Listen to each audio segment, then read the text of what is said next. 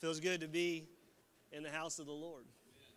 And thankful to be here today. We're going to go to Numbers chapter 13.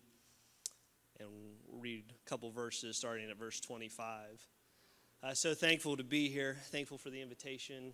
Give honor to Pastor today and to his family. We are blessed with the best. It's just all there is.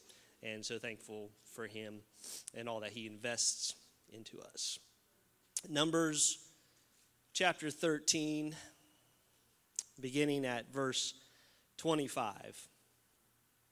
This is addressing the spies that Moses sent out into the promised land.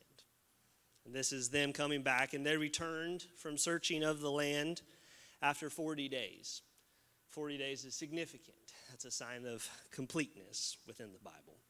And they went and they came to Moses and to Aaron and to all of the congregation of the children of Israel until the wilderness of Paran to Kadesh, and brought back word unto them and unto all the congregation, and showed them the fruit of the land. And they told them and said, we came into the land whither thou sentest us, and surely it floweth with milk and honey. And this is the fruit of it. For the next few moments this morning, I just want to teach on this subject, evidence of the promise. Evidence of the promise. Could you put your Bibles down and just lift your hands one more time? Let's invite God into this place. Jesus, we love you today. God, I ask that you would touch every heart, God. God, let your word speak to us today like what only it can. Move upon our hearts, touch every soul. Make yourself known to us today. In Jesus' name. In Jesus' name. Thank you for standing. You can be seated.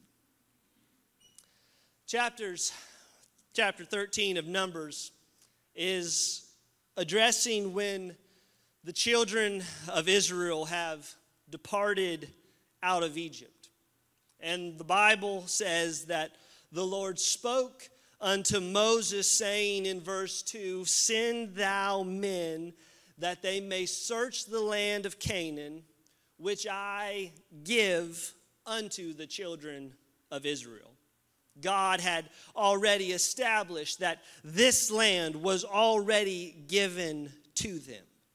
And all that was left or all that was needed was for the children of Israel to go in and to possess what God had already given them. And so Moses sends out 12 men from each tribe to spy out the land of Canaan to see what the promise looks like. He asks these questions. Are there people dwelling there? Are they strong or are they weak? Are there few or are there many? Is the land good or is it bad? Is it fat or is it lean? Are there huts or are there strong houses? And verse 20 says, and be of good courage and bring of the fruit of the land. For now it was the time of the first ripe grapes. It seems almost interesting that Moses asked for them to bring back proof of so many of the questions that he knew the children of Israel would have. As if somehow there was a possibility that this promised land that they had heard of, that God was going to give them, that somehow it may not possess the ability to produce fruit. But the reality is that wherever God's word of promise is, there is always blessing there as well. God's word does not only have the creative power within it, but it also contains sustaining power. Therefore, whenever God spoke and he created the sun to shine every morning, there is not a question if the sun is going to come back up the next morning, because the same word that created is also the same word that sustains what was spoken. And there is blessing wherever God has established his word. Deuteronomy chapter 28, beginning at verse 1. And it shall come to pass, if thou shalt hearken diligently unto the voice of the Lord thy God. What's his voice? It's his word. It's to observe and to do all of his commandments, which I command thee this day, that the Lord thy God will set thee on high above all nations of the earth. And all of these blessings, they shall come on thee. And they shall what? They shall overtake thee, if thou shalt hearken unto the voice of the Lord thy God. Ever since last September, I attended Mark Conference in Indianapolis. Pastor was teaching, and I just kind of follow him all around the country if I can, even online, if I can find out where he's preaching. And he spoke of Deuteronomy chapter 28, and he says, read it every day in your home. And so since September, not every day, but I've tried almost every day. I have read Deuteronomy chapter 28, verses 1 through 14 out loud in my home, because there is a promise of blessing that comes with the obedience of his word. Verse 3, blessed shalt thou be in the city. Blessed shalt thou be in the field. Catch this. Blessed shall be the fruit of thy body, and the fruit of thy ground. And one more, the fruit of thy cattle, the increase of thy kind, the flocks of thy sheep. Blessed shall be the basket and the store. Blessed shalt thou be when thou comest in. Blessed shalt thou be when thou goest out. The Lord shall cause thine enemies that rise up against thee to be smitten before thy face. They shall come out against thee one way and flee before thee 7 ways. The Lord shall command the blessing. Not you, not within your power, not within your might, not what you can make happen, not the deal that you can create. The Lord shall command the blessing upon thee in thy storehouses, and in all that thou settest thine hand unto, and he shall bless thee in the land which the Lord thy God giveth thee. I believe that the Bible teaches that there is always something very specific about the place that God calls you to. There's something special in the land. The land that God gives you contains blessings within that promise. Perhaps that's why the enemy fights so hard against the people of God, claiming territory, because there is a blessing that comes with it. While the children of Israel are fleeing Egypt, it's such a type and shadow of many things, but it also represents the significance of God granting a place of blessing for those that are in covenant relationship with him, because he gave them, even while they were in Egypt, the land of Goshen, because God blesses the land. Goshen was a special place that was spared from the effects that were afflicted upon the Egyptians. Exodus chapter 8, verse 22, God said, I will sever in that day the land of Goshen, in which my people dwell, that no swarm of flies shall be there, to the end that thou may knowest that I am the Lord in the midst of the earth. God said, I will separate my people from the world. Those that have a relationship and a covenant with me, I will divide between them. The things that afflict one will not afflict the other. Before they ever saw a land that flowed with milk and honey, they still lived in a blessed place, despite even though they were in the world of Egypt. Goshen was a literal representation of Psalms chapter 23, verse 5, when it said, thou preparest a table before me, where? In the presence of mine enemies. It doesn't matter if there's a recession. It doesn't matter if there's economic collapse. It doesn't matter what's happening within the world. hyperinflation, it doesn't matter. Because thou preparest a table before me. It doesn't matter what's going on the outside. Because wherever God is, there's a table prepared. And this is an example of what alignment with the Word of God and with the man of God and living a life of covenant, it produces blessings regardless of what's around you. And just as living a life according to the world's standard, when the children of Israel left, Egypt was in many ways destroyed, considering what it had gone through with the plagues. Imagine the impact that it had had upon this nation. Imagine the collapse of their infrastructure. Imagine the destitute of their economy. Its armies and its leaders are now at the bottom of the Red Sea, and it's falling apart, and Egypt has become broke, busted, and disgusted. And I've always wanted to say that, but it happened, and it's a depiction of what a life without God leads to. And as they were leaving Egypt, in Exodus chapter 12, verse 33, the Egyptians were urgent upon the people that they may send them out of the land in haste.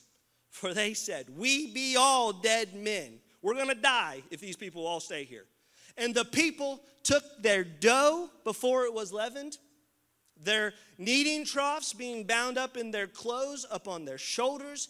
And the children of Israel did according to the word of Moses. And they borrowed of the Egyptian jewels of silver, jewels of gold, and raiment. And the Lord gave the people favor in the sight of the Egyptians, so that they lent unto them such things as they required. And the Bible says they spoiled the Egyptians. The Lord did that. It was the Lord that did that. If you'll do what you can, God will do what only He can. Doesn't matter. It won't make sense. The Lord gave the people favor. Whenever God gives favor, it will not compute well with how you rationalize things. Favor doesn't budget well on your Excel document. You can't add favor into your checking balance. Regardless of how hard you try, you cannot rationalize the favor of God. And I like how one preacher said it. He said, favor just ain't fair. Because favor is a blessing that comes with covenant relationship with God. The children of Israel took with them the wealth of Egypt. God put it into their hands. Everything that they required, everything that they needed. The people of covenant, they didn't have to beg for it. They didn't have to steal it. They didn't have to try to position themselves for it. God gave them the favor, and God placed it into their hands. The Bible does not teach that we need to chase blessings, but it does show that when we are in a covenant relationship with God, that blessings begin chasing you. That's why Moses was talking about in Deuteronomy 28, verse 2, when he said, in all of these blessings, they shall come on thee and overtake thee. You won't even be able to control it. You won't even be able to stop it from happening. It's not going to be anything that you can make happen within your power.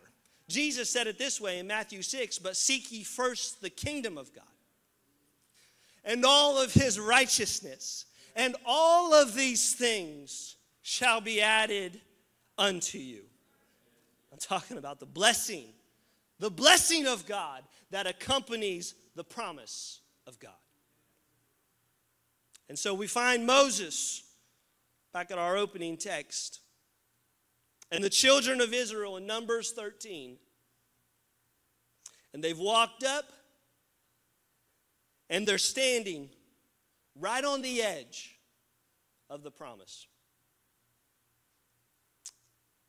verse 17. And Moses sent them to spy out the land of Canaan, and said unto them, get you up this way southward, and go up into the mountain. Verse 23. And they came unto the brook of Eshcol, and they cut down from thence a branch with one. Everyone say one. One cluster of grapes. And they bare it between two upon a staff. And they brought of the pomegranates and of the figs. Can you bring that staff over here? Thank you, sir. I need two guys about the same height. Why don't you come? Thank you for my staff, Pastor Cody.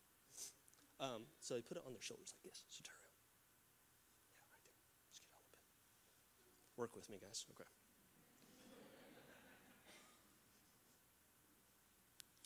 Bible says one cluster of grapes. Now, I grew up, and my parents they have a grapevine, and it's been there for a long time. And you can get up under that grapevine whenever it's all bloomed out, and we would cut clusters of grapes off of that vine. And if you go to the store and you get a cluster of grapes, there's like one or two of those in a bag.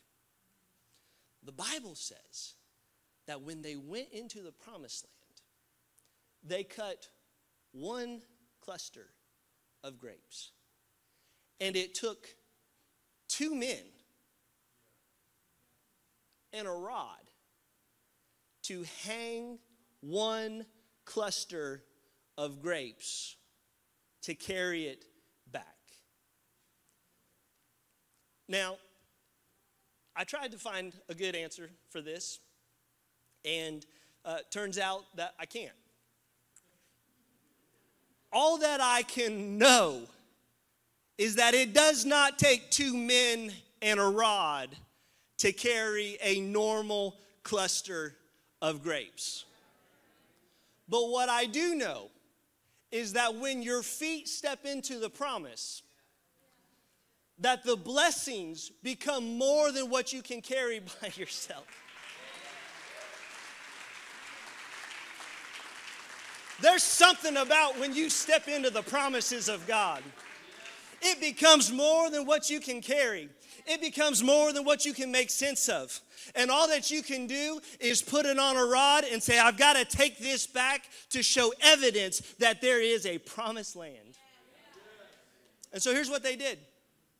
One cluster of grapes, 2 men and a rod. Bible doesn't tell us, but I like to think that it's Joshua and Caleb carrying that. Bible doesn't say that, but I like to infer that. And what they did is they come back and they show the people. Go ahead, just go ahead and take a lap. Go ahead. This is the congregation of Israel. Numbers 13:25. And they returned from searching the land after 40 days. And they went and they came to Moses and to Aaron. There you go. And to all of the congregation of Israel, that's you, unto the wilderness of Paran to Kadesh. And they brought back word unto them and unto all of the congregation. And they showed them, some of you aren't looking, look, they showed them the fruit. And they told them, and they said, we came unto the land whither thou sentest, and surely it floweth with milk and honey. Everything that God said, it's happening. Look. Look at the fruit. Here it is. You want to see what the blessing looks like in the promised land? This is what it looks like. It takes 2 men to carry one cluster of grapes. It's more than we can make sense of. It's more than we can rationalize. When the men returned from spying out the land, the evidence that they brought back with them of the promise was fruit.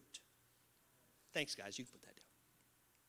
It was the fruit of that promise that eradicated any doubt that there was a blessing upon the land that surely God was going to give them.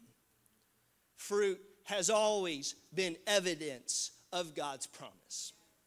That's why Paul would write in Galatians 5, verses 22, but the fruit of the Spirit is love, is joy, is peace, is long-suffering, is gentleness, goodness, faith, meekness, temperance. Against such there is no law, because fruit has always been evidence of promise.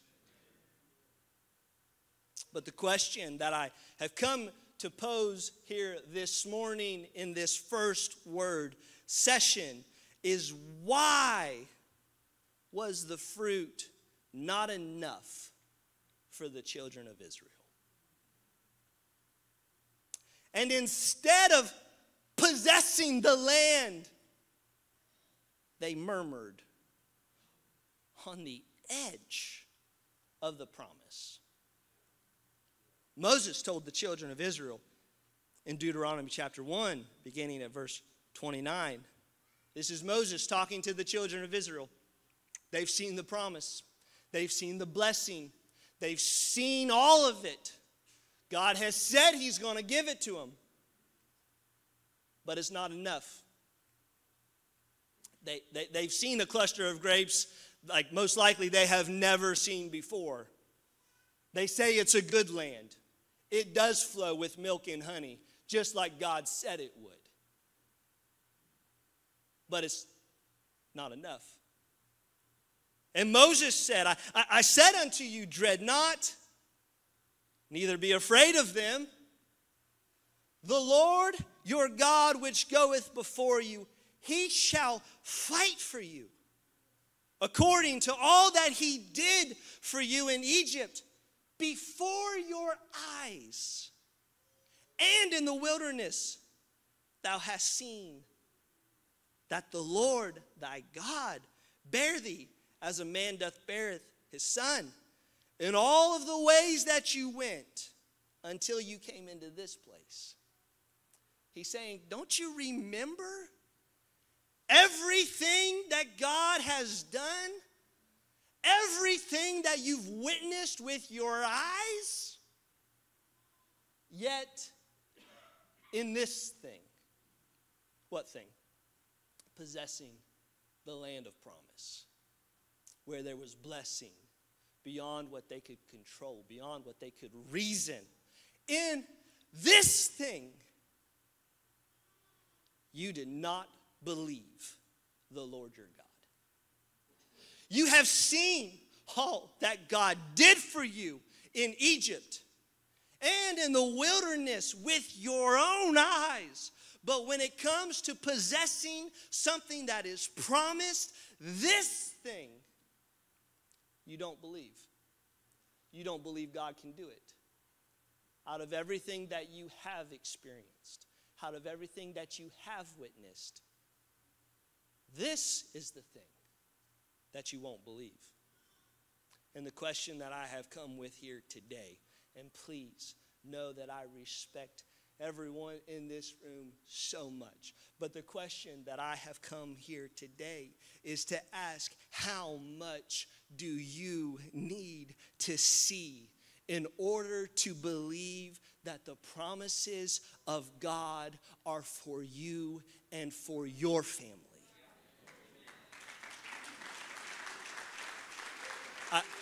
I just have a simple question of what's it going to take in order for you to believe that every promise that's in this book is not for somebody else, but it's for you. How long will you remain content to be a spectator on the outside of the promise, looking in at the blessing of God, but never possessing the promise of God? How could you have seen so much? How could you have experienced so much? How could you have seen what he's done in your life? How could you have seen what he's done in your family? How could you have seen how he put things back together that would have never happened any other way? But still, when it comes to walking in the promise and the favor of God, so many people think that that's for somebody else. So many people think that the promise doesn't apply to them. So many people are held back by the things that have happened in their past, and it keeps them from the things that God wants to give them. How much do you need to see in order to choose trusting the hand of God over the hand of man? Proverbs 16 says, commit thy works unto the Lord, and thy thoughts shall be established. I've come here with just a simple thought, and I'm finished if you want to stand. All that I know is that the blessing and the promise of this book, it doesn't only apply to some super elite person. It doesn't only apply to some perfect person that's got it all together and they don't anyway. But what it belongs to is it belongs to the people of the name. It belongs to people that are living in a covenant relationship with God. And so the question that I have for you is, why not? Why not you? Why not your family? Why can't God make a difference in your home that only God can do? There's blessing, my goodness, there is blessing upon every person in this room today. If you'll obey the voice of God, if you'll listen to the word of God, if you'll subject yourself to his will and not mine, God is ready and he is able to meet you in everything that you have done. And all my life you have been faithful. And all my life you have been so good. With every breath that I am able, I will sing of the goodness of God. It's for you. That's all I've got. It's for you. The blessings and the promise of God are for you. Would you lift up your hands? Would you call upon his name today? As Pastor Cody prepares to come, would you just claim every promise, every word? It's not for somebody else, it's for me. It's for my family. It's for my future. God's going to do a work that only he can do. If you believe it, would you shout out, amen? Would you lift up your voice with a shout of triumph and believe that it's for me?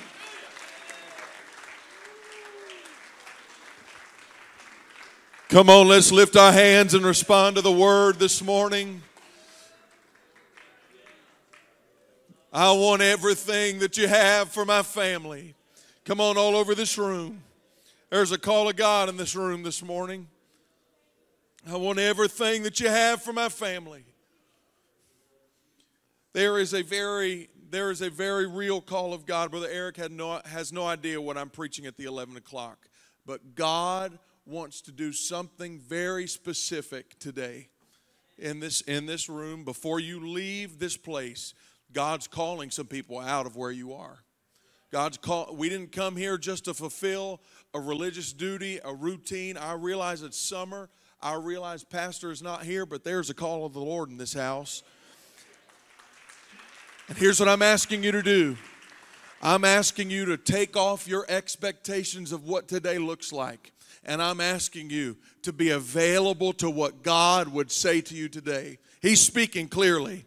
He's speaking very clearly. They're going to turn on prayer music, but would you lift your hands toward heaven?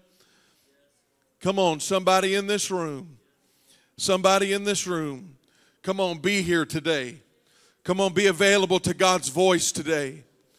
Be available to God's Spirit today. Lord, I pray in Jesus' name. God, I want the promises of Deuteronomy 28 to be on me and my family.